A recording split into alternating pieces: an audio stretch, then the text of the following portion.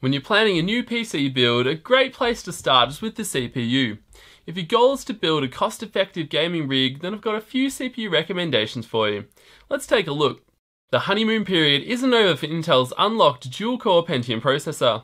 The Haswell-based G3258 comes clocked at 3.2 GHz out of the box and has no trouble pushing past 4 GHz for some seriously respectable single and dual-thread performance. Of course, you'll need a Z97 motherboard, but there are plenty of sub-$100 options to choose from. Should you not be interested in overclocking, then I suggest looking to Intel's latest LGA 1151 platform.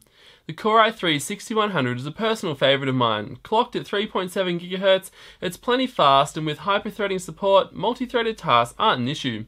I've found even the slower 3.2 GHz low voltage model is more than capable of getting the most out of a sub-$200 GPU.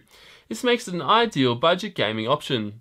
If your budget allows for it, I feel the more expensive Core i5 processors are actually the best value option for gamers. A processor such as the Core i5-6600K provides more than enough oomph to tackle any modern game, and you won't see a noticeable performance improvement by moving to the more expensive Core i7 model.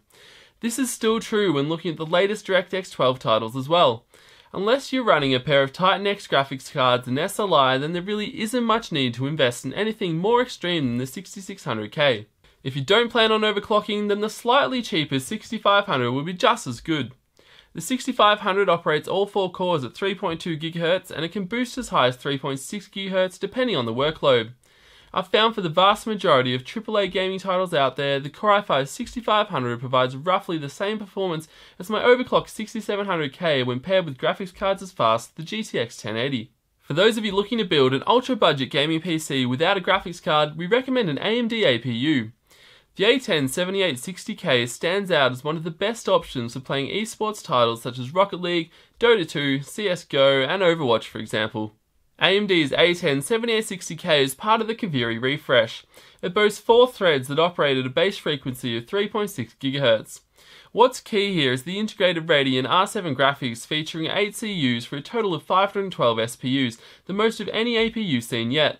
In order to get the most out of the A10-7860K's GPU, be sure to pair it with DDR3-2400 memory. As for the motherboard, there are plenty of really good cost-effective AMD A88X options to choose from. If you can hold off a bit longer, AMD's new Bristol Ridge APUs should become available soon. Based on the new AM4 platform, they take advantage of high-clock DDR4 memory and more importantly, take advantage of a more modern and efficient CPU architecture.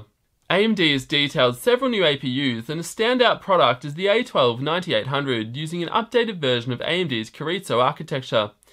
This is another 4-threaded APU featuring a 512 SPU-enabled GPU running at up to 1.1 GHz. Of course, pricing and availability is still unknown, though we are expecting them to start showing up in retail channels shortly. So, those are my picks right now for the best value gaming CPUs. If you've got any questions, then let me know in the comments. I'm your host Matt as always, and I'll see you guys next time. Cheers guys for joining me for another episode of Hardware Unboxed. To those of you that already support the channel, thank you so much, it's truly appreciated, and to those of you that would like to support the channel directly, I do have Amazon links and a Patreon link in the video description below. Thanks a lot, and I'll see you guys next time.